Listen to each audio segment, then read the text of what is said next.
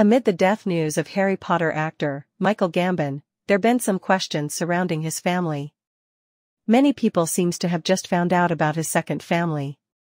The late actor, Michael Gambon, who was 82 at this death, died from pneumonia, and during his life, he was married to his wife, Ann Miller, who is currently 60 years old. In his relationship with Ann Miller, he has relationship outside his marriage with Philippa Hart. This was regarded as his second family.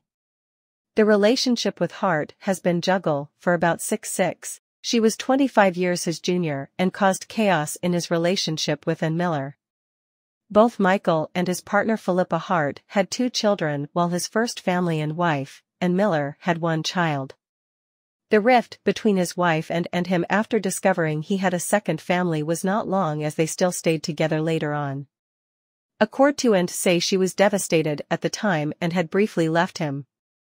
The marriage with married Ann Miller, in 1962, lasted till his death upon the facade. He lived in a £5 million mansion in Micheal with his first family in a village near Gravesend in Kent for the last 30 years.